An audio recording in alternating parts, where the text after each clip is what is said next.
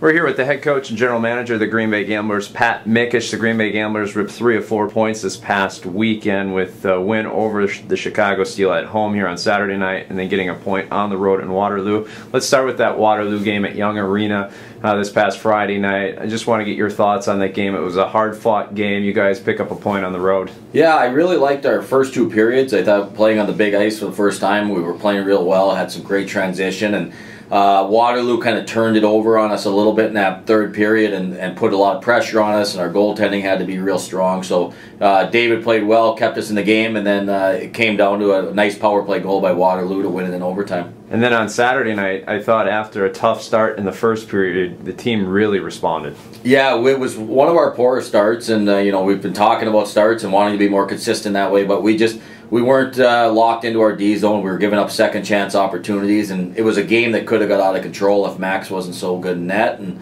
but great response by our guys. You know, that second and third period was played the right way.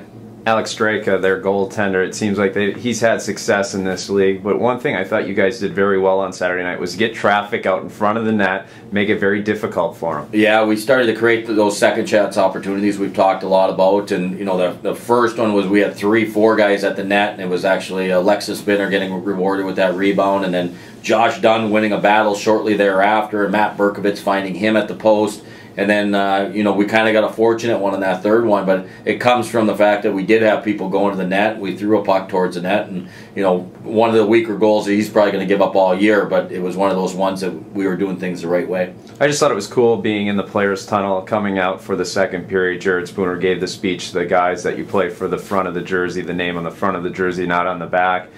I know I've said this time and time again, I really love the leadership on this team. Yeah, I mean, we couldn't be happier. I mean, they've done everything we've asked, and I think it's important that everybody does buy into that, and we have to be a team first, and that's the only way you're going to win in this league. I mean, every team has great individuals, but you need to have a great team to win, and especially to be a real consistent team. Fast forward this week, you guys have Youngstown here at home before you head on the road to Bloomington for a pair of games. Anything change in the preparation knowing that you have a holiday between 3 games? Yeah, I mean, it's a little bit of a quicker turnaround, obviously, but with the Monday, Tuesday, we won't be as hard in the weight room as we would be with a Friday, Saturday weekend in front of us. So we'll just prepare for Youngstown the same way we prepare for everybody, and try to make sure we're on top of our game. And you know, they're playing a really good brand of hockey right now. We're coming off a big win in Tri-City, so it's important for us to prepare properly, and go out and play the game the right way. We appreciate your time, Pat, this morning, and good luck the rest of the way this week. All right, thanks. Have a great Thanksgiving.